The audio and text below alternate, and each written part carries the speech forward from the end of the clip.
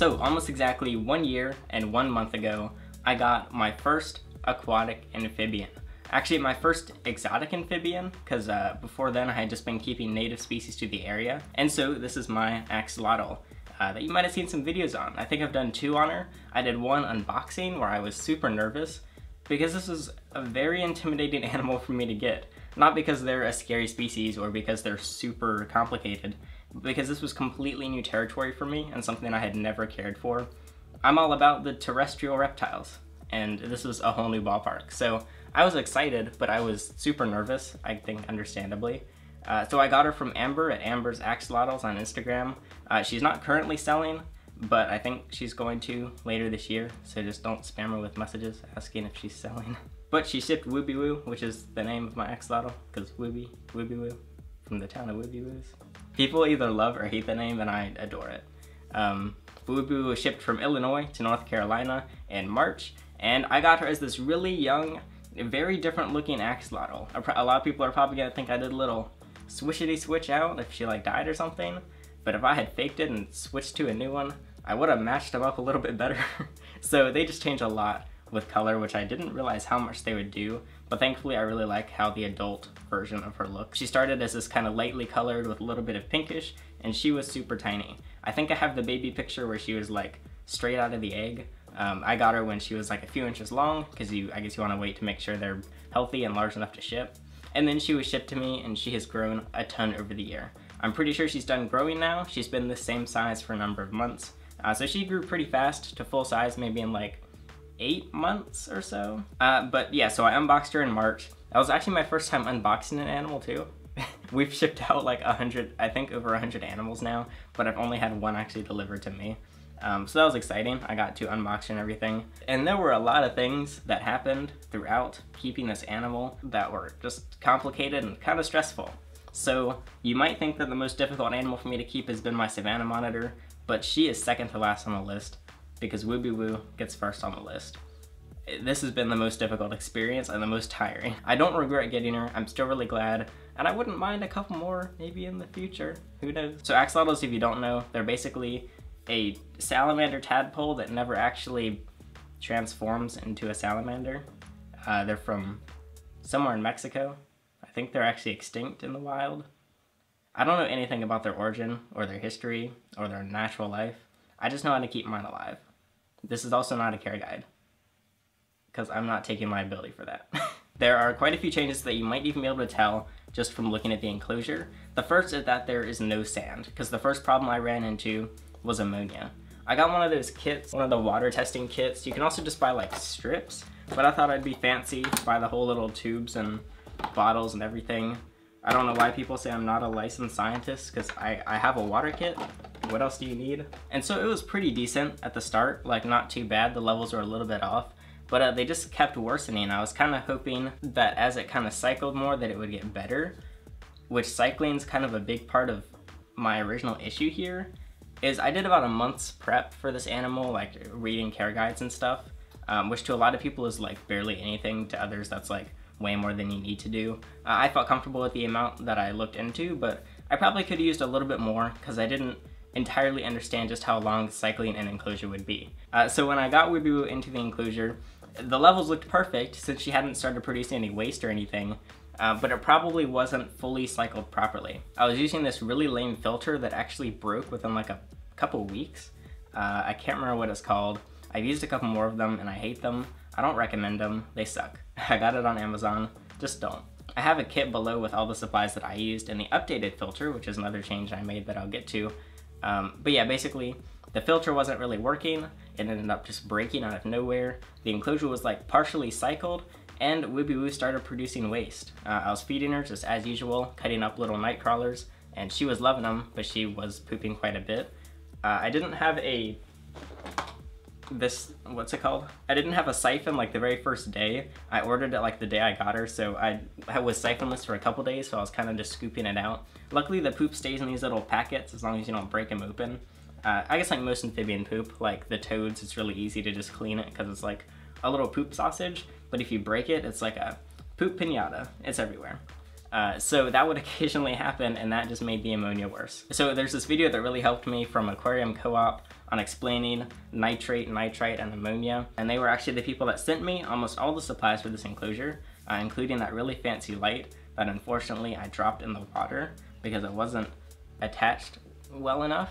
Thankfully nothing was electrocuted, but half the light broke. So I'll just count my blessings on that. Who cares? You can still see. They have a really good video explaining the differences so you can understand it, and I won't go into that. But I was having the ammonia problem, and I was trying all sorts of things, and eventually the thing that worked the best was just removing all the sand.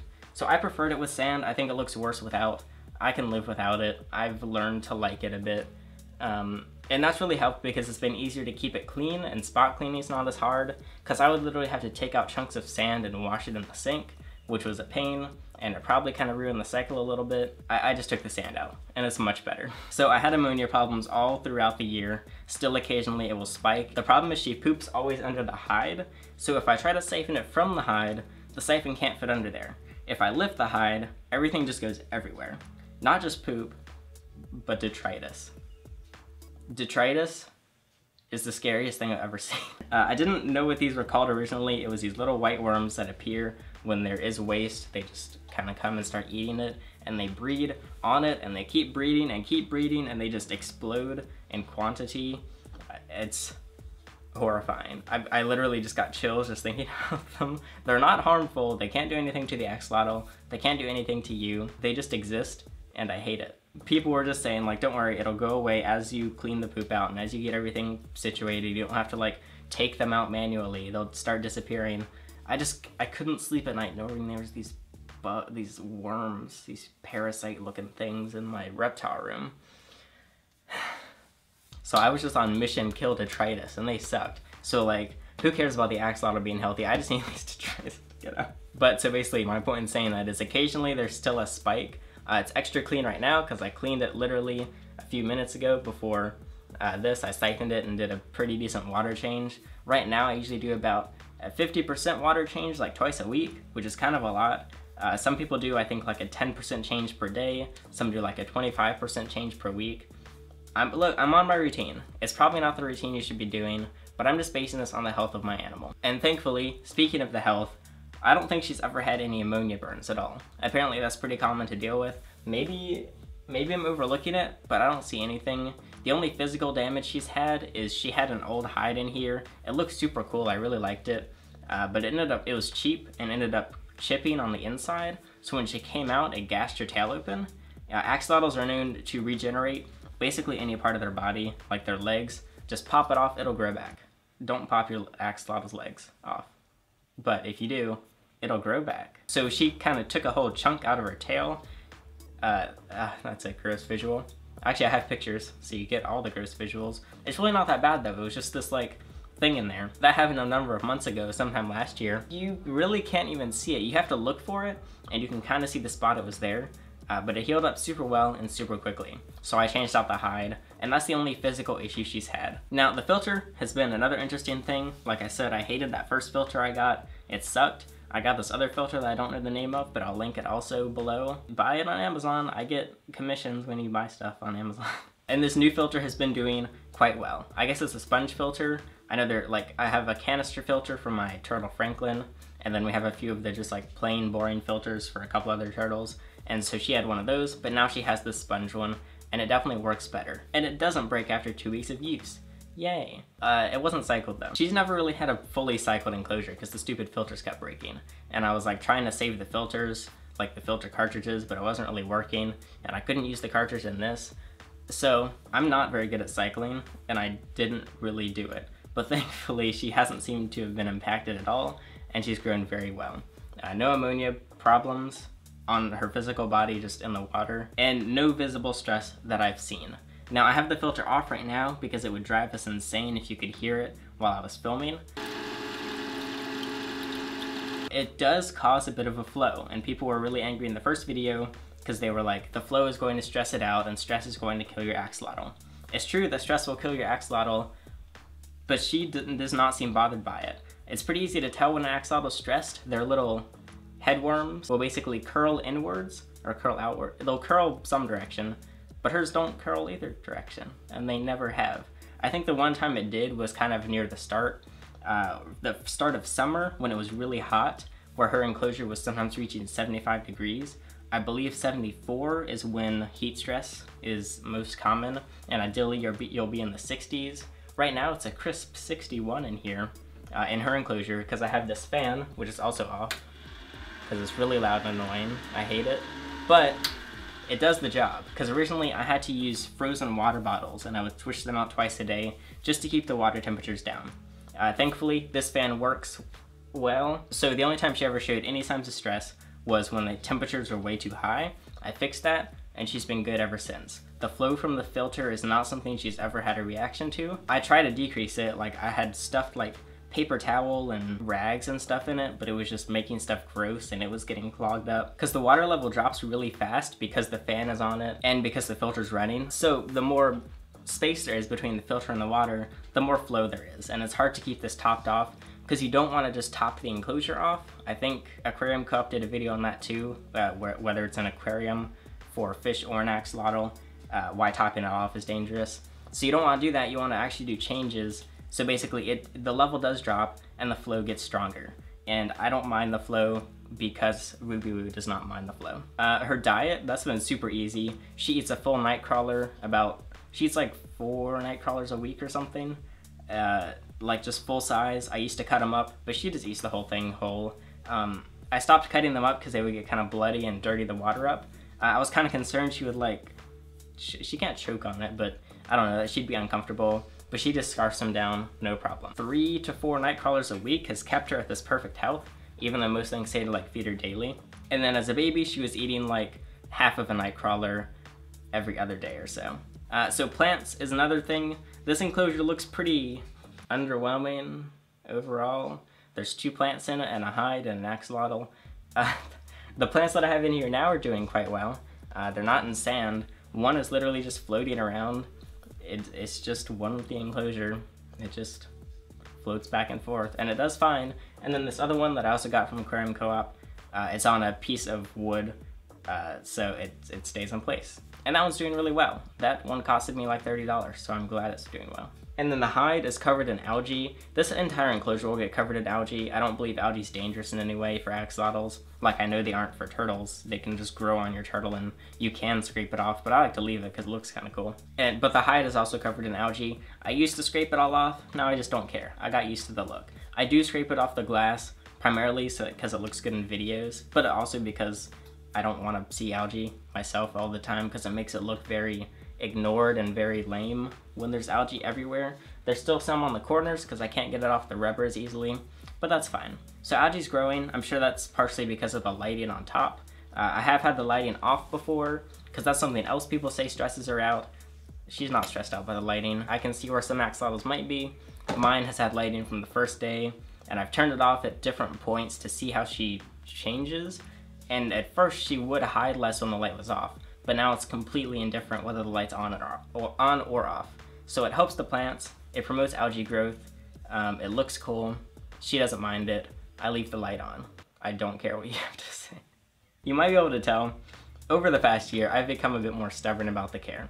Because at first I was like changing everything. Like if there was a suggestion, I would jump on it, I'd fix it, I'd do it. But then I was just changing stuff like every day, and nothing was the same because everyone was saying something different. So now that I know what keeps her happy and healthy, I'm pretty firm on the husbandry. Again, this is not a care guide because maybe this does not apply for all axolotls, but for my own, I figured out what keeps her alive and healthy. So I've just got to be a bit more strict on listening to axolotl advice. And I just reach out myself to trusted axolotl keepers instead of relying on the comment section. Woobeewoo herself, I didn't even really talk about her. I just talked about the enclosure. She's such a cool animal. She's so big. I wish you could like do stuff with her, like handle her or something. I don't know, I guess you can't. Like I've put my hand in there and I've like touched her feet. Like they feel so weird. They're such a weird animal and it's really cool. So I'm really glad I have an axolotl. I'm glad that she's doing well. I really like how she looks. She is just a wild type morph. I think they're still called morphs in axolotls. If I ever got another one, I would love like the white, I think it's, what's it called? Is it just albino?